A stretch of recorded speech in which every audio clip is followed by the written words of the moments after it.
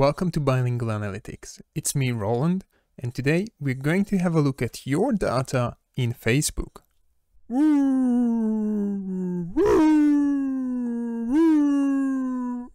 Data and Facebook may not be the best combination of words nowadays. However, in this video, I'm going to focus on how to visualize data from your Facebook profile in Power BI. I don't want to go into the details of data leaks or alleged data leaks and all of that. And the best part is, I'm not even going to mention you know who.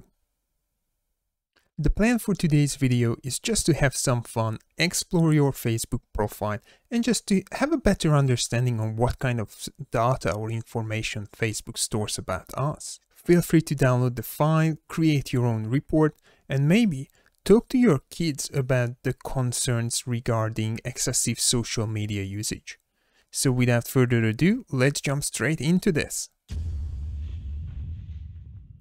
Let me start with a quick guide on how to export your data. Once you logged into Facebook, head over to your account, then Settings and Privacy, and Settings. Then you have to click on your Facebook information and download your information. We want to export all data for all time periods, so select all of my data. Format should be JSON. I personally found it easier to use in Power BI, and I'm going to select low media quality. The reason for that is I don't really need my pictures to be downloaded in high quality for this exercise. And then we can click on Create File. In a couple of minutes or hours, depending on file sizes, you will receive an email from Facebook that your copy is available. It will look something like this. Now head back to Facebook, click on Available Copies, and download the file.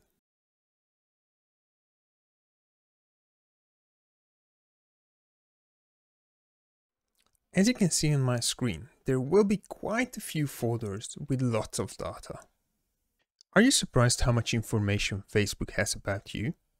Just remember, all of this was shared by the user, so you and me, we shared all of this information with Facebook. I'm pretty sure that these datasets worth a couple of bucks. For the sake of this video, I'm only going to use the following folders: friends, posts, comments, likes and reactions, check-ins or location, and marketplace. Of course, feel free to export the rest of these folders as you might come across something that would potentially be interesting for you. In the comments folder, we have a JSON file that we downloaded, and if we open it, you will see it's not very useful. It is just a bunch of string combined in a way that's in line with the JSON format. But the most important thing is that Power BI can easily handle this format. I usually start a report with planning the layout in Power BI. Once I'm happy with the way how my visuals are going to be placed and the number of them, I start to think about the color scheme. As the Facebook logo is blue and white, I knew that my background should be in line with that. So I opened PowerPoint to design a background. This step can be done in Power BI as well. However, if we create a background image instead of multiple shapes, we can speed up our report. Which color goes well with blue? Orange and different shades of orange. And to spice it up, I also added some effects to those shapes.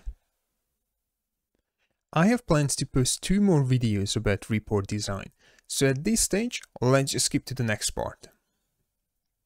This is going to be a bit boring because now I'm going to import all these files to Power BI, so let me speed it up.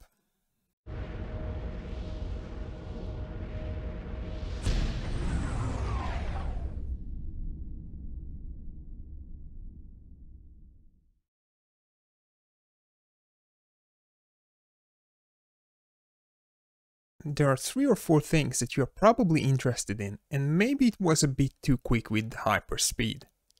Yes, I used a custom calendar table, a piece of Power Query code that I used to convert JSON timestamp to proper date format, adding an extra side table as emojis to use instead of just the name of the reactions, and finally, how to download and personalize this report. You can find all the answers for those questions in my blog. I post the link down below in the description. And this is it. I like this view, not too much info on a single report page, but shows more than enough.